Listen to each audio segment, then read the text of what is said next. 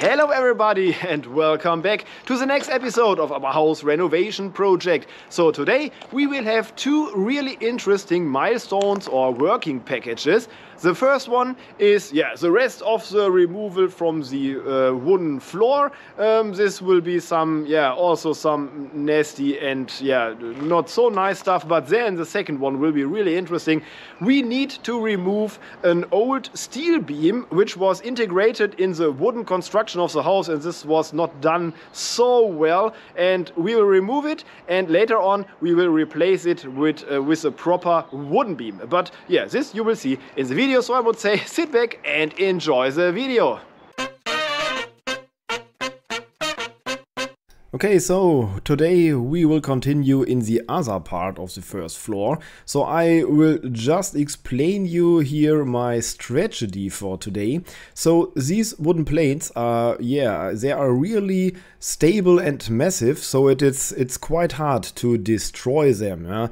So they are all mounted with screws, and my idea at that point is that I want to find all the screws, remove the screws, and then hopefully that I'm able to then simply took the plates and throw them away. So this is my idea at the moment. So in the other part you saw in the last video, it was not possible because all the screws are hidden, and it's not possible to unscrew them, so I need to destroy everything. But this is why I know this is quite heavy work and really exhausting, so this is why I'm a little bit optimistic and try it here again.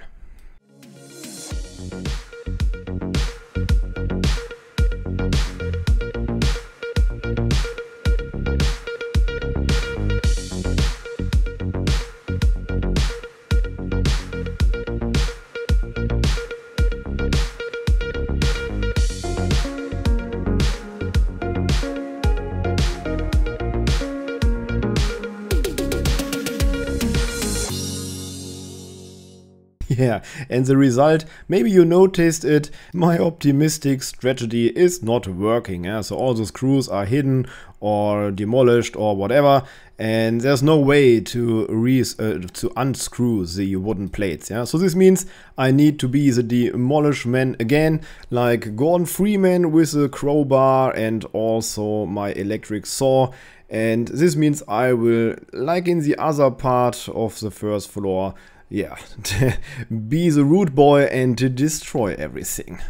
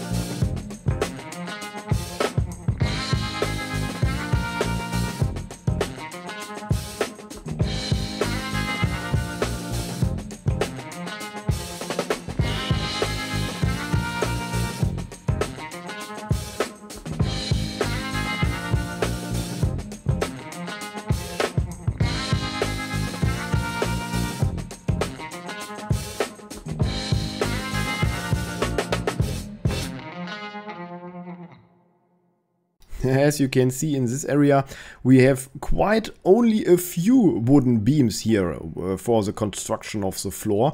And this means you definitely need to be careful what you are removing, where you are standing or sitting while you remove anything. Because as you might imagine, if you remove the wrong plate or break it at the wrong place, then you might crush through the floor. Yeah, so this would be not so nice, and I definitely try to avoid this here.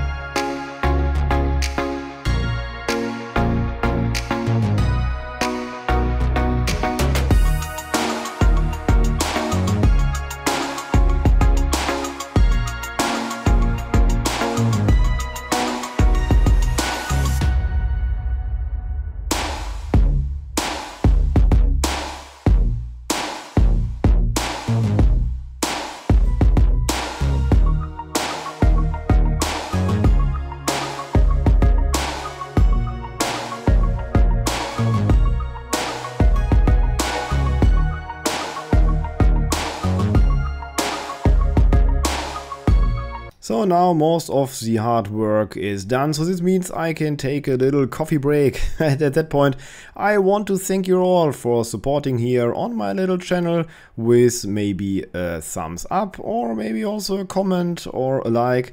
This is definitely some appreciated support, so thank you very much for that. But we are not completely done, so I want to remove at least the floor along the outer wall. You can see in the background that we have access here for some later work. So this I will do here before we can continue with the next working package.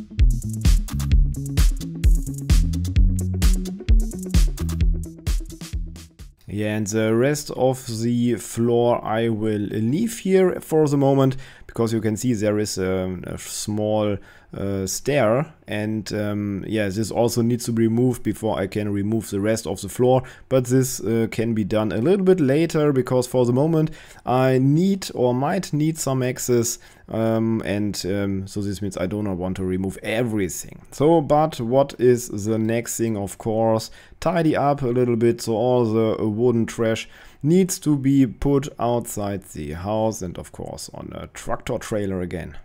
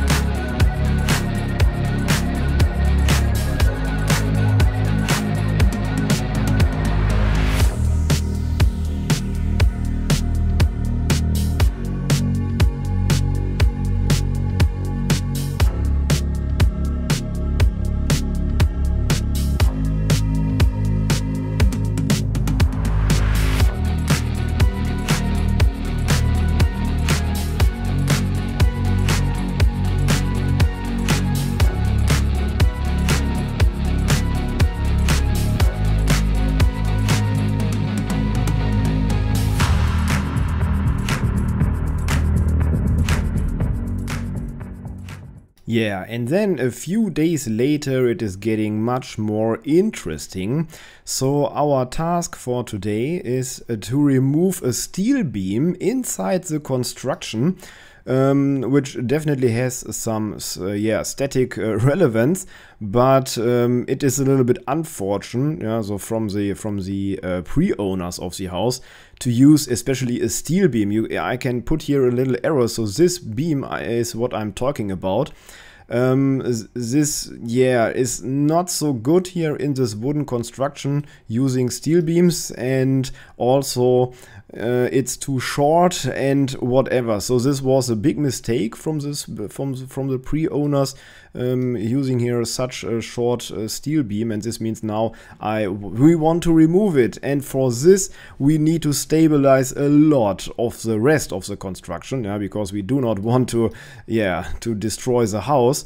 And this is now that we have more or less half a day of work putting a lot of supports inside the construction, inside the wooden construction of the house, so that we are able to get all the mass from the steel beam, so that we can remove it then later on. And as a replacement for this steel beam, we have planned a wooden beam, but much bigger, much longer and much more stable. And then on the wooden beam we also have the possibility to connect it much more properly to the rest of the house, so yeah, that we have at the end a much more stable construction.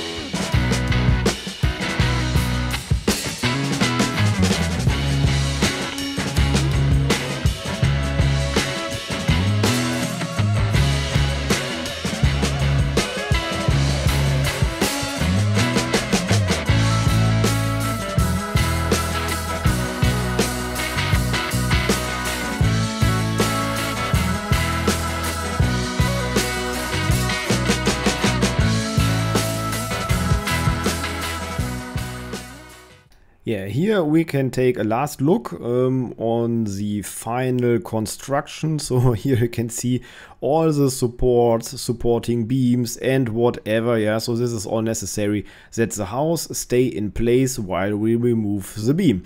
And we can also shortly take a closer look here. So this steel beam now needs to be removed outside the construction. I cannot tell you, but it's quite heavy. Yeah, so we need to be careful while removing that we do not hurt ourselves. So it's really a quite interesting task here for the moment.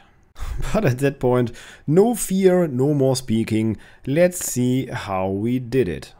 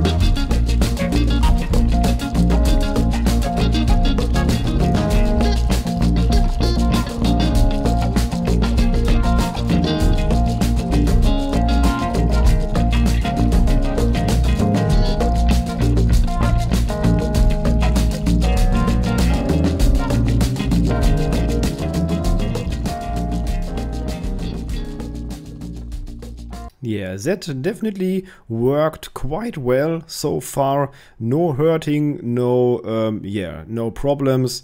So now we have it on the floor, and this means we now have a nice big steel beam we maybe can use in some other construction. But for the moment, we can put it on the side because we don't need it. Okay, ladies and gentlemen, and that was it for today. Now we have enough space for the new wooden beam, and you can see it here. It's a little spoiler for the next video. You can see it here. It is already installed, but this you will see then in the next video. So thank you very much for watching. If you have some questions or whatever, please leave me in the comments. If you like this video, I'm really appreciating if you put here a like, or maybe you also subscribe to my channel to don't miss any further videos. So thank you very much, and we will see us again in the next video. Bye bye everybody.